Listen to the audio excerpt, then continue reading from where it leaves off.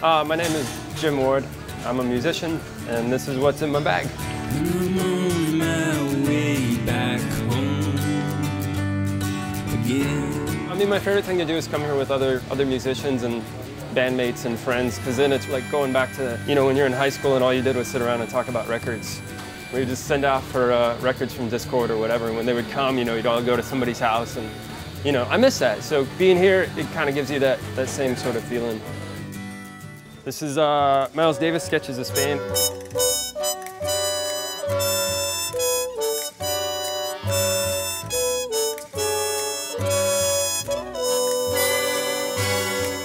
You know, this record, some people said it wasn't jazz.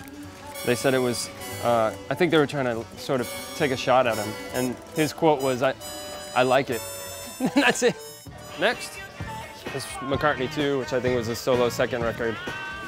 My generation growing up, John Lennon was kind of the Beatle that you looked up to as a songwriter or whatever. In the last maybe like 2 years, I've just been getting way, way more into Paul McCartney.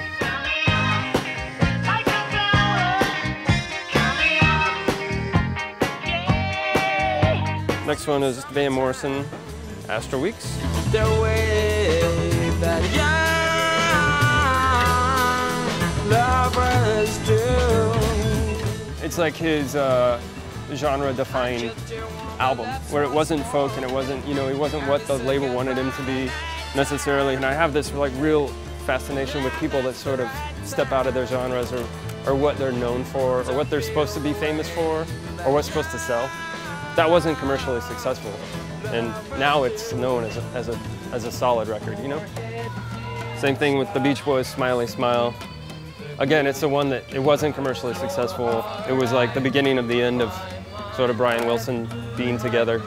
It's after Pet Sounds, and it was sort of his downward spiral of like, whatever. I mean, the guy's a genius, so.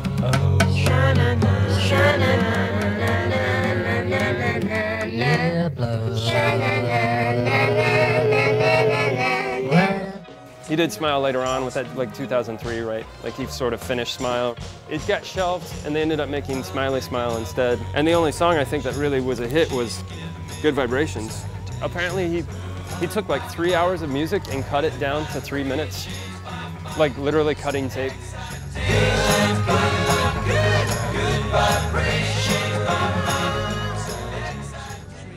This is the other one.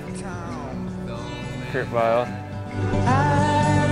Baby's hands, hide my baby's hand, 'cause except for her, there just ain't nothing to latch on to, yeah. This really just bought this because last night somebody told me that if I don't own that record that I needed to. I think when you hear, especially when you come to LA and you're dealing with like music industry people and they say you have to get this record, we all go through so many records and fads and whatever, and we're so inundated by albums and press releases that when someone sits down and says like, you've got to get this record, that means that it cut directly through all of that stuff. And to me, I take that seriously. I was looking for a Marty Robbins record, I couldn't find it. I have this weird love-hate thing with Marty Robbins because he wrote El Paso, which is where I'm from, and he's not from El Paso.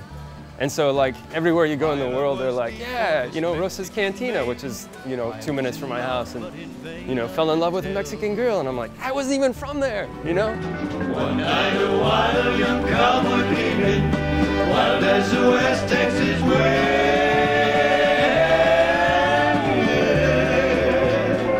But now I sort of have this new sort of found respect for him, like just as a country songwriter or whatever. And I'm kind of getting past like who wrote El Paso.